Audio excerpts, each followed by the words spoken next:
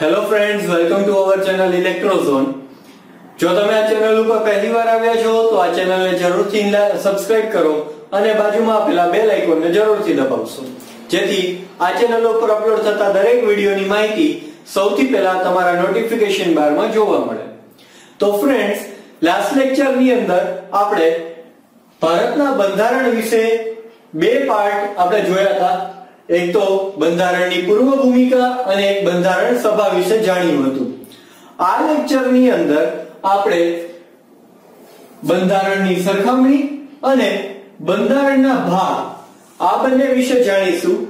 તો બંધારણની સરખામણી શું છે એ તો મેં તમને ઓલરેડી કહી દીધેલું છે કે બંધારણની સરખામણી એટલે કે જ્યારે બંધારણ બન્યું એ મૂળ બંધારણ અને હાલના બંધારણ વચ્ચે શું તફાવત છે, જે પણ તફાવત છે અથવા સરખામણી છે એની વાત જ્યારે કરીએ એ ભાગ છે સરખામણીનો. અને ભારતનું બંધારણ, હાલનું બંધારણ ટોટલ 22 ભાગમાં અને પેટા ભાગ સહિત ટોટલ 25 ભાગમાં છે. તો એ ભાગમાંથી જેટલા પણ ઇમ્પોર્ટન્ટ છે ભાગ એટલા વિશે આજે આપણે આ વિડિયોમાં જોઈશું. જે ભાગ ઇમ્પોર્ટન્ટ નથી એનો મતલબ એવો નથી કે એના અંદરથી કોઈ પણ પ્રશ્ન નથી પૂછાતા. હા, પણ આ જે ભાગ હું અત્યારે કહું છું એ ભાગ ડાયરેક્ટલી જે પ્રશ્નો પૂછાય છે એના માટેના છે. જેમ કે ભાગ 1 શેના માટે છે, ભાગ 2 શેના માટે છે, એ રીતે. ઓકે, તો ચલો આપણે ફ્રેન્ડ્સ સ્ટાર્ટ કરીએ.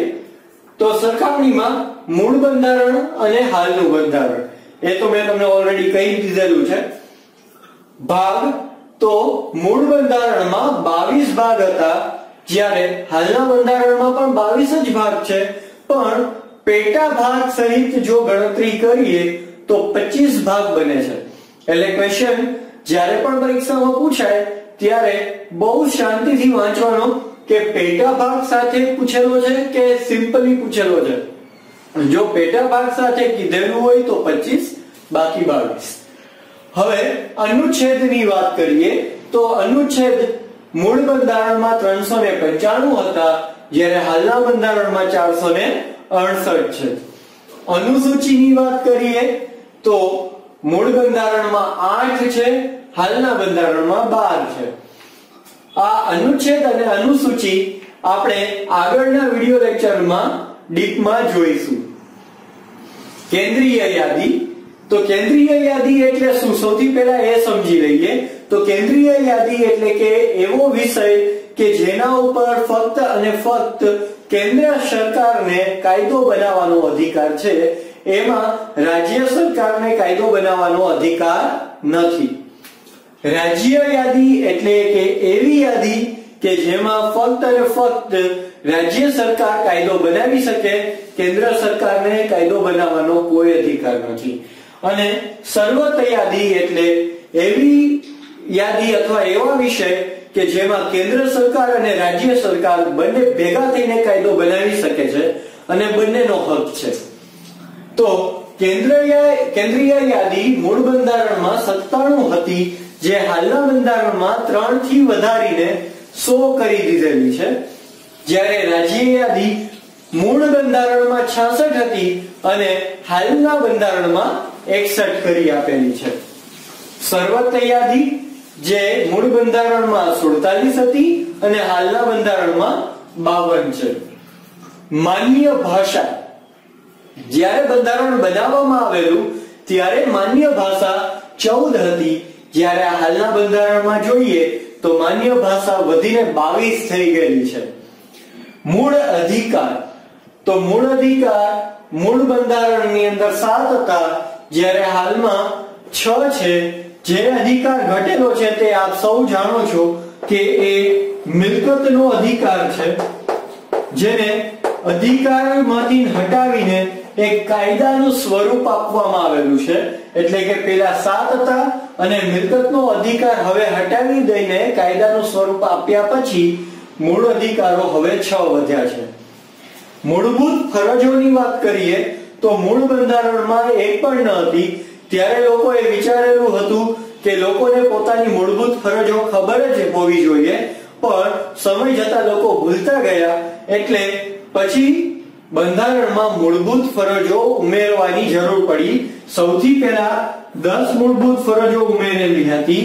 એના પછી એક મૂળભૂત ફરજ ઉમેરવામાં આવી કે જે 6 થી 14 વર્ષના બાળકો માટે મફત શિક્ષણની જોગવાઈ પૂરી પાડે છે, કે જેને આપણે right to education or RTE ના નામથી ઓળખીએ છીએ. એટલે હાલમાં મૂળભૂત ફરજો આપણી 11 છે, જે 10+1 છેલ્લી જે મૂળભૂત ફરજ ઉમેરવામાં આવી છે એ મફત શિક્ષણ એટલે કે રાઇટ ટુ એજ્યુકેશન ની છે. ગ્રામ પંચાયત યાદી. ગ્રામ પંચાયત યાદી મૂળ બંધારણમાં 0 હતી, જ્યારે હાલના બંધારણમાં 29 છે, જે આપ સૌ જાણો છો કે 73માં બંધારણીય સુધારા થ્રુ આ પંચાયત યાદી ઉમેરવામાં આવેલી હતી. હવે નગરપાલિકા યાદીની વાત કરીએ તો મૂળ બંધારણમાં 0 હતી, જ્યારે હાલના બંધારણમાં 18 છે, જે 74માં બંધારણીય સુધારા દ્વારા ઉમેરવામાં આવેલી છે. તો આ બંને ક્વેશ્ચન ઇમ્પોર્ટન્ટ છે કે કયા બંધારણીય સુધારા દ્વારા પંચાયત યાદી અને નગરપાલિકા યાદી બંધારણમાં ઉમેરવામાં આવેલી છે, જે આપણે બંધારણીય સુધારામાં વધારે ડીપમાં જોઈશું. તો ક્વિક રિવિઝન કરી લઈએ.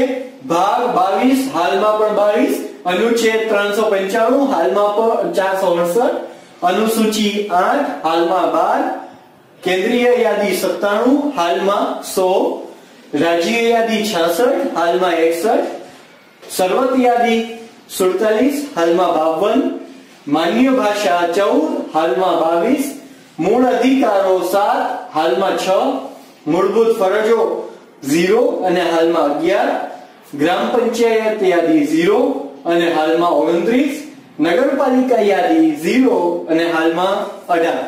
આને યાદ રાખવા માટે ફ્રેન્ડ્સ 3 ના ગ્રુપમાં તમે ડિવાઈડ કરી નાખશો તો વધારે ઈઝી પડશે સમજવા માટે અને યાદ રાખવા માટે.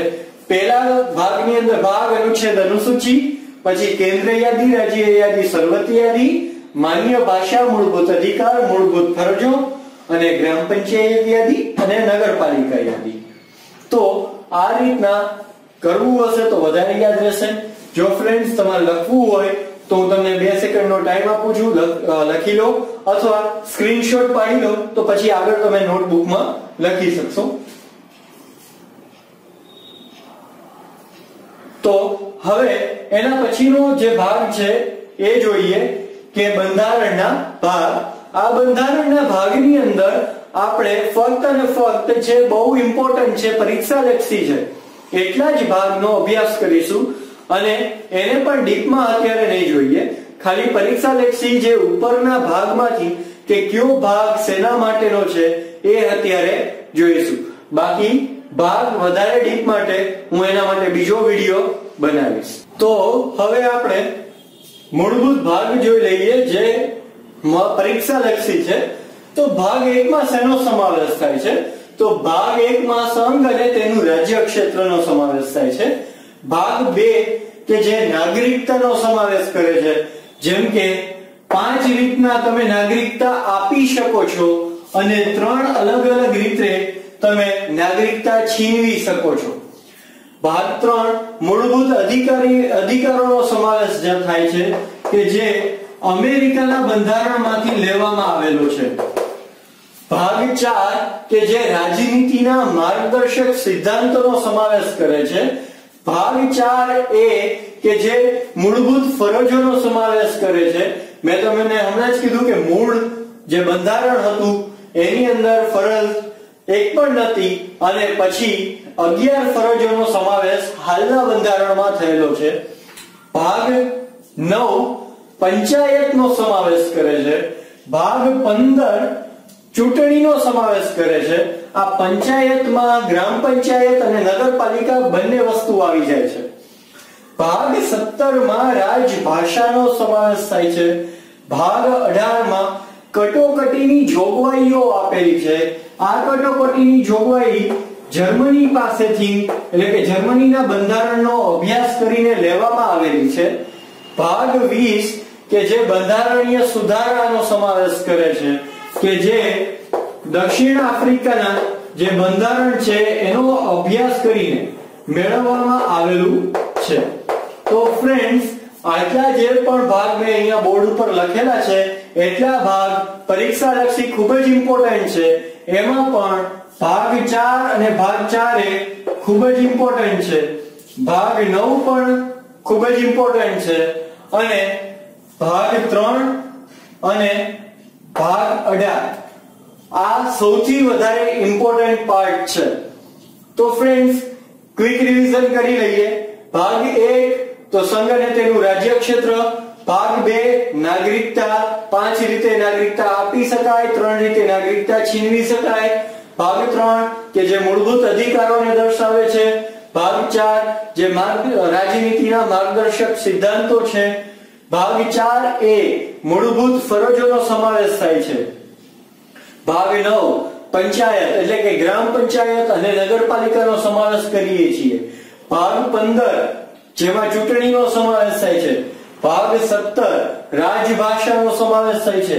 ભાગ 18 કટોકટી કે જે જર્મનીના બંધારણમાંથી લીધેલી છે. ભાગ 20 બંધારણીય સુધારા કે જે દક્ષિણ આફ્રિકાના બંધારણમાંથી લીધેલી છે. મૂળભૂત ફરજ અધિકારો કે જે અમેરિકાના બંધારણમાંથી લીધેલી છે. તો ફ્રેન્ડ્સ, કયા બંધારણમાંથી કઈ જોગવાઈ લીધેલી છે એ સ્ત્રોતમાં આપણે ડિટેલમાં તો જોવાનું જ છે. આ તો હાલમાં જેટલું આવે છે એટલું હું સાથે સાથે લખતો જાઉં છું. ત્યાં એને કારણે જ્યારે સ્ત્રોત જોશું તો આપણને વધારે ઈઝી લાગશે. તો જો ફ્રેન્ડ્સ, તમને મારો આ વિડિયો પસંદ આવ્યો હોય તો આ વિડિયોને જરૂરથી લાઈક કરો, શેર કરો અને તમારા રિવ્યુઝ નીચે કમેન્ટ બોક્સમાં જરૂરથી લખો. Thank you friends. Thank you so much.